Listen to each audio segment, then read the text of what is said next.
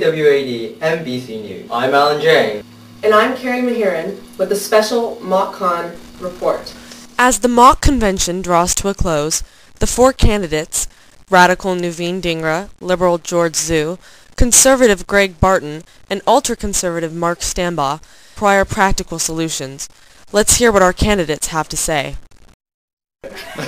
We sent reporter Christine Shea to interview Radical candidate Nuveen Dhingra. Here's what she found. The war in Iraq is very controversial in the United States and even more so in Europe. Do you accept the war as a legitimate way to end tyranny and terrorism?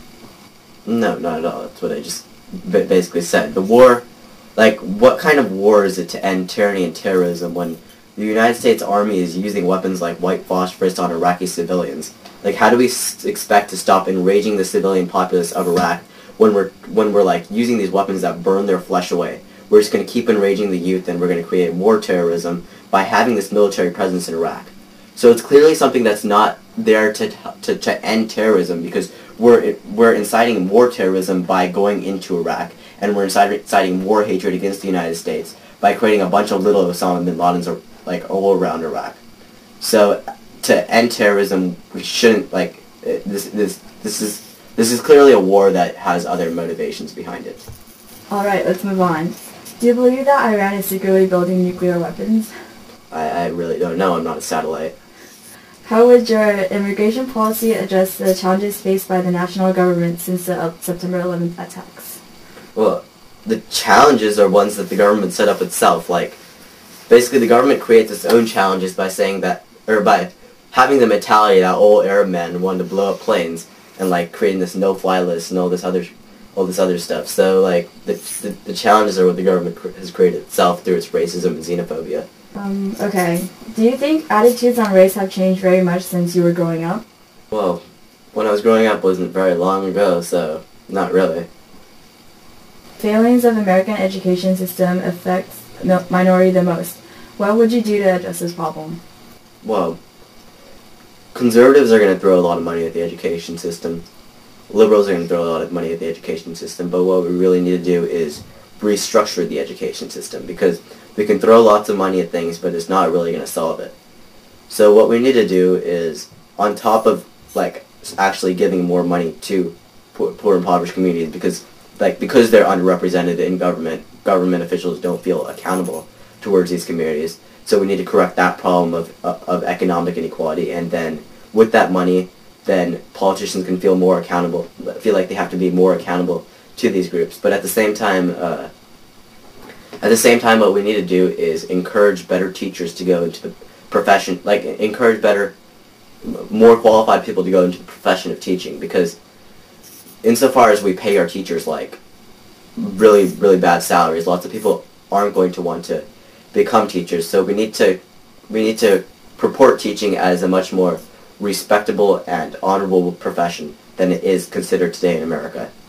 And at the same time, we also need to, when restructuring education systems within urban ghettos, we need to provide more practical applications to the kids' lives that they can use every day. And they're going to be a lot more interested in going to school. They're going to be a lot more interested in graduating, and they're going to end up being a lot more productive members of society, and it can help to end the cycle of poverty. What do you personally do to reduce your energy footprint? I haven't showered since homecoming week.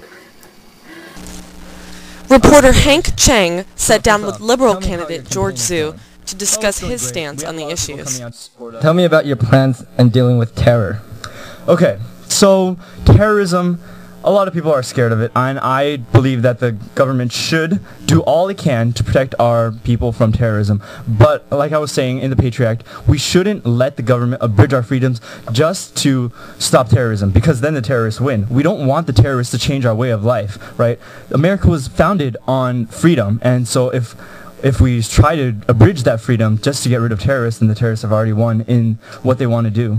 Alright, so then what do you plan on dealing with the situation in the Middle East? Preemptive strikes are only okay as a last resort, and only if there's irrefutable evidence, and only if we have the backing of the international community. We should not go on one or two man crusades just so because we have, maybe they have some kind of yellow cake and they're going to use it to build some bomb to bomb us. So do you believe there is racial equality as of now in the U.S.? I definitely don't believe that there is racial equality, and there are still there's a gender gap, and also the sexual orientation. There's still a bias in American society against certain ethnicities, against people of certain sexual orientation, and against women. So one of the things that I want to change if I get elected is to decrease this gap and hopefully promote equality between all members of society. So then, what do you plan on doing with the environmental regulations? Okay, I believe that the current regulations are not strong enough, and also they have way too many loopholes for the corporations to slip through. So I promote stronger regulations, and also to preserve the environment for future generations, and to prevent corporations from destroying our environment. So what kind of alternative energy sources do you plan on using when you become elected? Well, there are currently many different alternative fuel sources that we are looking into. There's solar, there's nuclear, there's hydrogen fuel cells, but I believe that we're not doing enough to pursue these alternative fuel sources. Like right now we depend way too much on oil, and it's crippling our foreign policy because we need oil from other countries. America only produces like 20% of our 1 billion gallons per day of oil need. So we need to make sure that we have another source of energy lined up so that we don't have to depend on the Middle East for our oil. Alright, so then, do you have any final closing statements or anything you feel really strongly about? Well, I believe that the most important issue during this convention is equality for every single individual, and I think that the liberals are the only ones who are willing to fight for this equality without endangering the majority. The liberals are the only ones that can help America stand on its own 2 feet. Alright, thank you for your time, George. Thank you. We now go to a clip of reporter Amy Chu interviewing conservative candidate Greg Barton. So Greg, how's your campaign going? It's going very well. If you notice, we were the first group to have our posters up in the government classrooms and around school, and I attribute that to the large amount of help I've had from many students in the senior class. So overall, I think my campaign's going quite well. Good. So earlier today we interviewed the Liberal candidate George Su. He said that America should stand on its own 2 feet. What's your response to that? Well, I think George is skirting the issues a bit and resorting to petty insults when he should be focusing on what the real issues are with this politics game. But also, between you and me, I think George is stepping into shoes that are a little too big for him. Okay, well, speaking of the real issues, it seems that you have an eye for an eye stance on the death penalty. Don't you think that killing a murderer would simply spur more violence from opposing sides? That argument lets the criminals take control of the government. If we say we're not going to murder someone with the death penalty because they're a murderer, then we're giving control to the criminals, and we can't have that. I think we need to show the criminals that we're not going to tolerate what they're going to do. If they're going to kill someone, they're going to have to pay the consequences. And if that means that they're going to face the death penalty, then that's how it should happen. We can't allow for the government to lose control over the safety of our citizens. Okay, and you also say that, or speaking of foreign policy, you say that there's no international regulatory agency with the power to punish states that transgress international law. Isn't that the job of the United Nations? It is the job of the United Nations, but the United Nations is only as good as the countries that support it. For say North Korea or Iraq, if they're not in the United Nations, then the United Nations doesn't do anything to stop them. They don't care because they're not a part of it, and that's why it's our job to go in and stop them if need be. So Greg, how do you feel about the ultra-conservatives' view? As a conservative, I think the basics of their views I agree with, but they go a little too extreme in some of the policies they call for, such as the Gay Exportation Act or other views of that matter. So do you have any closing statements? All I'd like to say is that in this campaign you've seen views from all different sides of the political spectrum. And I warn you not to be swayed by what you think is funny or amusing or maybe even scary. But you have to think about what really would be the best thing for America. And that's the conservative way. So Greg, how do you get your hair to look all nice and shiny? I use American Crew shampoo and conditioner for men. Keeps my hair silky smooth. Thank you, Greg Barton. No. Thank you. Intrepid reporter Lana Tong He's demonstrated only got great one bravery eye. in her willingness to once again interview the He got controversial into a battle ultra-conservative with a, candidate Mark Wild Stambaugh. coyote, but he made me proud, and he picked out both of the coyote's eyes, and from there it was no contest. He owned it. And I was so proud of him. If I'm president, my second act after exporting all the homos will be to award him a medal for valiant service. So Mark, we meet again. How's the campaign going? Oh, just swell, Alana. I've received a lot of support from a lot of new players lately. Apparently, an astounding majority of the government classes do not have enough credit for this year's mock convention, and a surprising number of people have asked me to give them some kind of menial labor to perform to give them enough credit for this year's mock convention. But I really don't have enough labor for all of them, so I'm planning to get lynched after the convention, but I'll get the last laugh, and other than that, it's going spectacularly. Okay, good. So in 1995, Jerry Williams was sentenced to 25 years to life in prison under the Three Strikes Law for stealing a slice of pizza.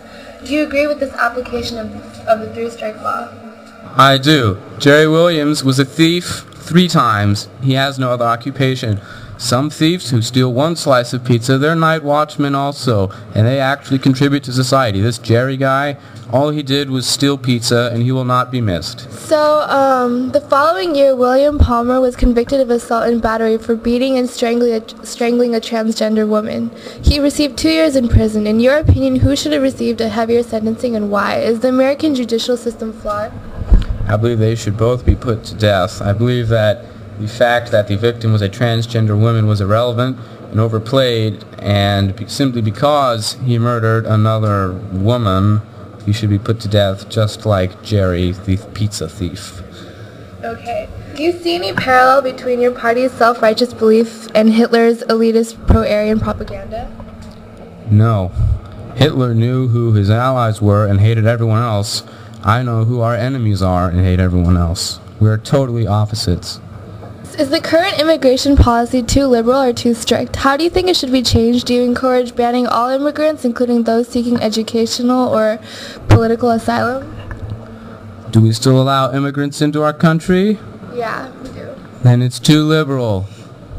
I think we've got plenty of our own people, and we're growing our own people, and we don't need any input from other countries. I think the best and brightest of the other countries left their own countries for our country long ago, and now the only people coming over are the people who've been exiled from their own countries for being worthless bags of meat. That is why you do not often achieve very high class standings in the United States. If these immigrants are gone, will the American economy take a hit? Who will mow our lawns, do our dishes, dry clean our laundry? Don't upper crust Americans need these immigrants to do their dirty work? I think we've got plenty of lower crust Americans already who could do that work. I mean, if you've ever been to San Francisco, you'll see all the bums lying on the street. Any of them would gladly mow your lawn for a quarter. It's ridiculous that we are paying the immigrants to mow our lawns when we've got enough labor in the United States going to waste. Did you know that if you make $50,000 a year, you're already considered in the top quarter percentile of American society? Do you think the government should play a role in improving the lives of the nation's poor? If yes, how should they do it? I think no. I think the poor should be responsible for improving their own lives. My grandfather came to this country, and this is a true story, came to this country not speaking English, wearing only the clothes given to him by the Red Cross and the Army after he was rehabilitated in an Army hospital. And I think if he can get along as well as he has, other poor people in much better starting situations than he was should be able to get along fine. Okay, thank you, Mark, for your time. You're welcome. It was my pleasure. Good luck with your campaign. Thank you. We take you now to footage from the ultra-conservative Apple Pie Fair and Beauty Pageant, staged last Wednesday at the Bell Tower. The Radicals, too, took a stand, but not for baked pastries and Christian values. They sought to raise awareness for the millions of Americans living in poverty. As emotions heightened, tension between the groups was palpable. Mission High School's mock convention, more than a chance to socialize and make posters, presents the opportunity to evaluate the intellectual arguments of each ideology. Remember, never stop thinking, never stop questioning, and never hesitate to let your voice be heard. After all, it's your future. Thank you for joining us today. Oh, you're so funny, Alex. Oh no.